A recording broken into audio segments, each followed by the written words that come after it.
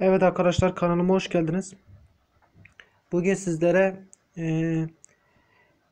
ekran görüntüsünü alamama sıkıntısını bahsedeceğim arkadaşlar. Neden arkadaşlar? Şöyle bir şey arkadaşlar. Bir yere giriyorsunuz ya arkadaşlar. Ekran görüntüsü almak istiyorsunuz. Mesela bir yerde bir şey gördünüz, ekran görüntüsünü almak istiyorsunuz. Yan düğmeler çalışmadığı için, mesela bazılarının ses kısma düğmesinden telefon kapatma düğmesi çalışmadığı için arkadaşlar bu işlemi yapamıyorlar arkadaşlar. Neden? Ya kapatma düğmesinde ya sorun vardır. Bunun iki sebebi vardır. Ya da ses kısma tuşunda sorun vardır arkadaşlar. İkisinde de sorun varsa bu yapılamaz. Eğer arkadaşlar bu ikisinde sorun varsa arkadaşlar hiç sıkıntı yapmayın. Ekran görüntüsünü alma ilgili çözümünü ben buldum arkadaşlar. Bunları sizler için önermek isterim arkadaşlar. Videoma geçmeden önce arkadaşlar bir açıklama yapacağım arkadaşlar. Kanalımıza abone olmayı unutmayın arkadaşlar. Tüm kanalımda ne kadar video varsa like atmayı unutmuyorsunuz arkadaşlar. Çünkü sizler için yeni projeler düşünüyorum arkadaşlar. Yeni malzemeler alacağım arkadaşlar. Kanalımızda ne kadar video varsa arkadaşlar zaten fazla 89'dan fazla da yok zaten arkadaşlar. Her 3'er saniye izleyip geçeceksiniz arkadaşlar zaten. Fazla bir şeysi de yok zaten. Yani bunun zoru yok. Benden bir insan isterse ben bile yaparım yani onu. Bütün kanaldaki videoları izlerim yani. Ya da like atarsanız doğru, atmasanız da olur. Sadece 1000 like'ı falan geçerim arkadaşlar. Onun için arkadaşlar fazla şey için değil.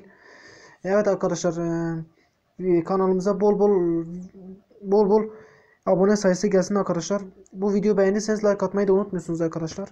Şimdi arkadaşlar videomuza geçiyoruz.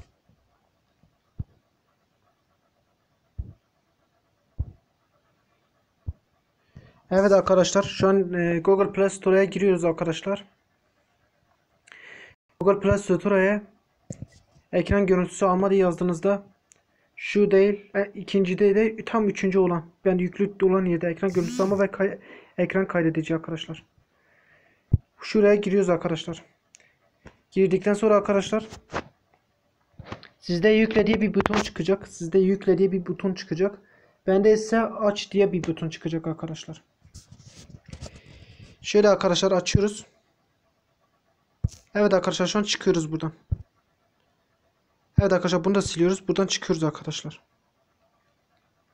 Şu an arkadaşlar Facebook'umuza giriyoruz arkadaşlar. Facebook'a girdikten sonra arkadaşlar buraya girdikten sonra arkadaşlar şurada ekran görüntüsü bir butonu çıkacak. Şurada da ekran kaydına başlatmak için arkadaşlar. Bu da ekran videosu falan filan. Atıyorum arkadaşlar, ben bunu çekeceğim mesela. Ya bu bildirimlerde de bıktım ya. Of. Bu bildirimlerde de bıktım. Evet arkadaşlar, şu an siz bunu ya ekran kaydına başlamayan ekran videosu çekmek için de yapabilirsiniz bunu. Ya da ekran görüntüsü alma diye tıklıyorsunuz arkadaşlar. Bitti arkadaşlar, bu kadar. Şu tarafta bir buton var. Sağ tarafta en son. Şuraya basıyorsunuz arkadaşlar. Gördüğünüz gibi arkadaşlar oldu. Gördüğünüz gibi arkadaşlar oldu. Bunun bir şeysi yok. Evet arkadaşlar, yeniden deniyoruz. Bitti arkadaşlar. Evet arkadaşlar, bitti. Gördüğünüz gibi bitti. Bu işler böyle arkadaşlar. Evet arkadaşlar, mesela neyi çekeceğim, mesela ben bunu çekeceğim mesela. Mesela ben bunu çekeceğim. Bitti arkadaşlar, çekiyorsunuz, bitti. Bitti, bu kadar basit arkadaşlar. Fazla bir şeysi yok bunun. Evet arkadaşlar, bunun videosunu da çekebilirsiniz. Ekran videosuna da bastığınızda zaten ekran videosu da çekiyor zaten. Ekran videosunu çekmek istemiyorum arkadaşlar. Ekran videosunu çekmedim arkadaşlar. İşiniz bittiği zaman arkadaşlar şu butonu kaldırmak için arkadaşlar ekran görüntüsünü ya da ekran kaydına başlatma bu butonu yapmak için şu tarafta ayar butonu var. Bu tarafa basıyorsunuz arkadaşlar. Bildirimler göster butonu çıkacak arkadaşlar. Şunu bu tarafa alıyorsunuz arkadaşlar. Bu kadar, bitti arkadaşlar. Bu kadar basit. Bunun fazla bu kadar şey yok arkadaşlar. Anladınız mı arkadaşlar? Eğer arkadaşlar yine bu püf noktası da olmazsa arkadaşlar, bilin ki ya sizin telefonunuz hafızası almıyordur. Ya da arkadaşlar bu şeyi çekmek için arkadaşlar o ekran görüntüsünü almak için izin yoktur. Nasıl arkadaşlar?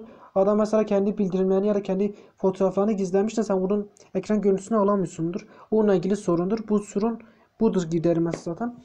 Ya da hafızayla ilgili sorun vardı. Telefon hafızasıyla ilgili arkadaşlar. Evet arkadaşlar, kanalın videomu beğendiyseniz like atmayı unutmayın arkadaşlar. Bir videonun daha sonuna geldik. Farklı bu tarz videoların gelmesini istiyorsanız kanalımıza abone olmayı ve bildirimleri açmayı unutmayın arkadaşlar. Haberdar olmak için arkadaşlar. Sizleri seviyorum. Hoşça kalın.